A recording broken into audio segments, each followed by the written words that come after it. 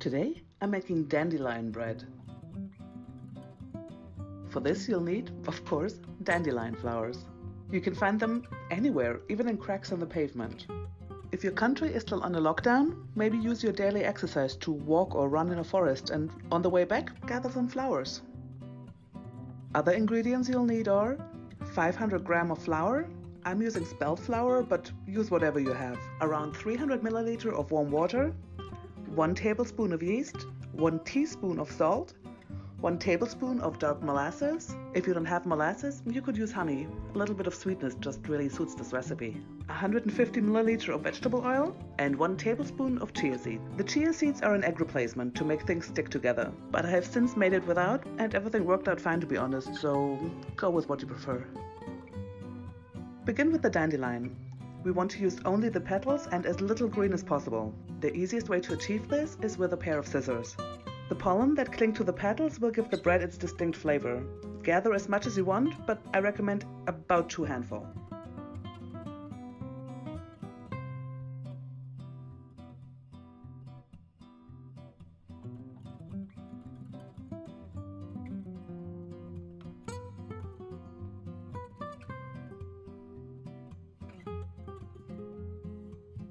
Now for the dough, place the flour in a large bowl and, using a spoon, form a little crater.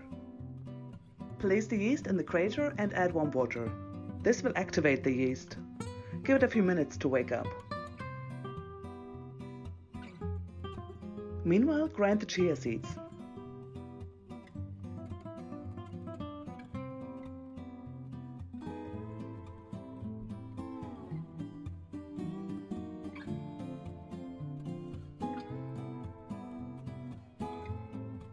Once you remove the towel, you should see little bubbles and smell the scent of yeast.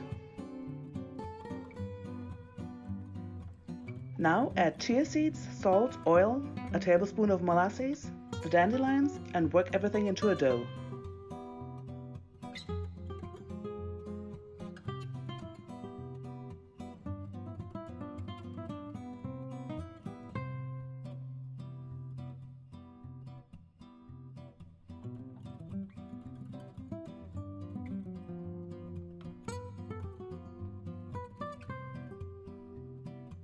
Give it another rest in a warm place for at least 30 minutes, but 45 is better.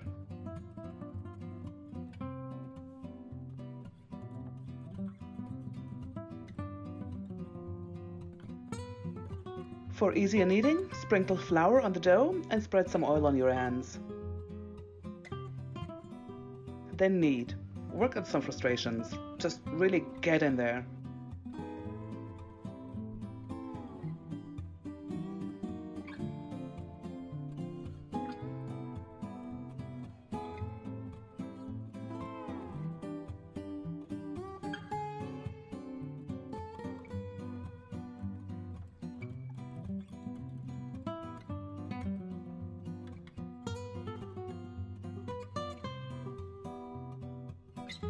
Look at that pretty baby. Place it on a baking sheet and make some cuts in the top.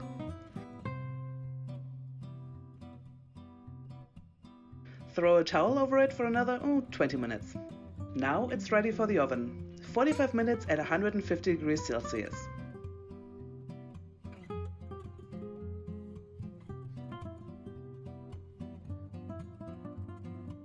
Oh, beautiful.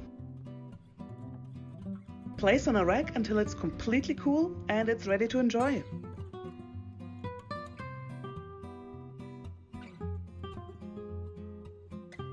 By the by, you can use the same dough and form it into rolls. Very nice, very tasty. And they make great buns for a vegan hamburger alternative. Thanks so much for watching. If you enjoyed this video, why not subscribe?